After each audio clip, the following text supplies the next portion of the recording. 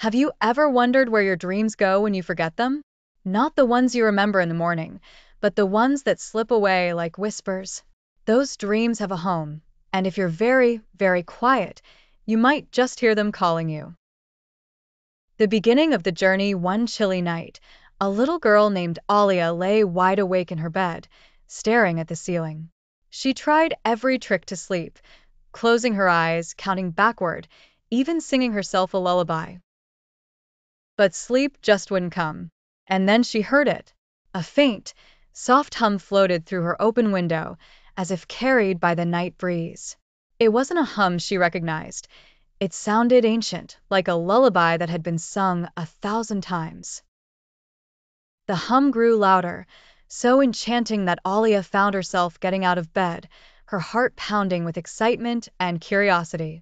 She followed the sound, slipping on her slippers and a coat, tiptoeing outside where the stars seemed to hang just a bit lower than usual. The moonlight bathed her in a silvery glow, illuminating her path, as if guiding her. She walked down her familiar street, only to find it twist and turn in directions it had never gone before. The buildings faded, replaced by giant trees, their branches thick with shimmering stardust. The hum grew louder, pulling her deeper and deeper into a magical forest she was sure had never existed in her neighborhood. Finally, she reached a small clearing where a grand, glimmering archway stood. Alia gasped. Etched into the archway were words she couldn't quite understand, yet somehow she knew their meaning. The land where dreams go to rest. Into the dreamland with a deep breath, Alia stepped through the archway, and immediately, the world transformed. She found herself in a land bathed in soft, colorful light, as if the entire place were glowing from within. In the air, shimmering like snowflakes, were small floating orbs, dreams, Alia realized. Each orb held a flickering scene inside it, like a tiny memory. A kind-looking figure appeared before her, an elderly woman with hair that flowed like liquid silver and eyes that held galaxies within. She introduced herself as Solara, the Dreamkeeper. Her voice was warm and soothing, yet filled with a wisdom that made Alia shiver with awe. "Welcome, Alia," Solara said gently. "Not many children find their way here, but those who do, well, they are very special indeed. You have come to the land where dreams go to rest, a home for every dream forgotten, every wish lost, and every story untold." Discovering forgotten dreams, Solara guided Alia along paths lined with dreams.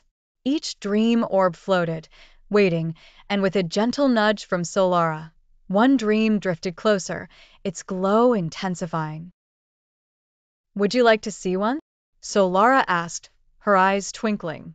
With an eager nod, Alia reached out to touch the orb. The second her fingers brushed its cool surface, the dream unfurled, surrounding her with images and sounds, as if she had stepped into another world entirely. In this dream, she saw a little boy flying through the skies on the back of a giant, golden-winged lion.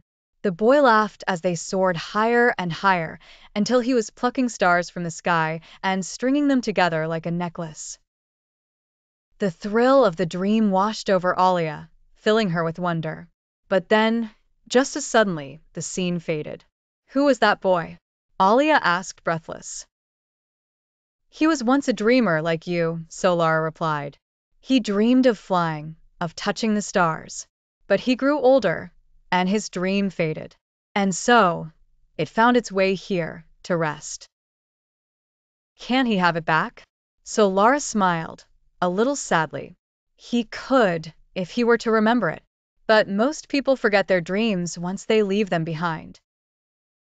A dream of her own as they walked on, Alia realized the land wasn't just beautiful, it was also sad. So many dreams had been abandoned, never to be remembered again. She felt a pang in her heart, wondering if any of her own dreams were here, resting in silence. "Would I have any dreams here?" she asked hesitantly. Solara looked at her for a long moment before nodding. "Every soul leaves something behind. Would you like to see? Alia took a deep breath. Yes. So Lara guided her to a small, faintly glowing orb tucked away behind others. As she touched it, the dream unraveled, and Alia found herself in a cozy kitchen with her grandmother, baking cookies together. The kitchen was filled with the warm, comforting scent of cinnamon and sugar, and her grandmother was laughing, her eyes crinkling with joy. The scene was so real, so vivid, that Alia felt a lump in her throat. Her grandmother had passed away a few years ago, and she had long since stopped dreaming of her. But now, the memory washed over her, warm and comforting. She loved you dearly, so Lara whispered. And now, this memory rests here, waiting for you to find it. The lost dream's dilemma. Just as Alia was lost in the warmth of the memory, a shiver ran through the air. So Lara's face grew serious, and she held up a hand to quiet Alia. The dreams, they're stirring. A deep shadow crept across the land, and a cold wind blew through the trees. Alia looked up to see a looming figure approaching, the keeper of lost hopes, a figure who swept through the land, claiming the dreams that had been forgotten for too long. Every dream he touched turned gray and faded, disappearing forever. Alia gasped. What happens to them? They vanish, lost for eternity, so Lara replied. But there's a way to save them. Alia's mission to save the dreams. Alia felt a surge of determination. What can I do? So Lara knelt before her, placing a glowing, silver feather in her hand. Go to the Dreamkeeper's tree, high on the hill, and place this feather upon its heart. It will light the way for all forgotten dreams, giving them one last chance to be remembered. With a nod, Alia took the feather and ran, her feet flying over the stardust-lit paths. She could feel the eyes of the dreams upon her, watching, hoping, wishing. Her heart beat faster as she reached the hill, the tree standing tall and ancient at its peak. But just as she reached out to place the feather, the keeper of lost hopes appeared, his shadow engulfing her. No, he hissed, his voice cold and hollow. These dreams are lost. They do not belong to you. Alia took a deep breath, meeting his shadowy gaze. They might be forgotten, but they're not lost. Every dream deserves to be remembered. With a swift movement, she pressed the feather to the tree's heart.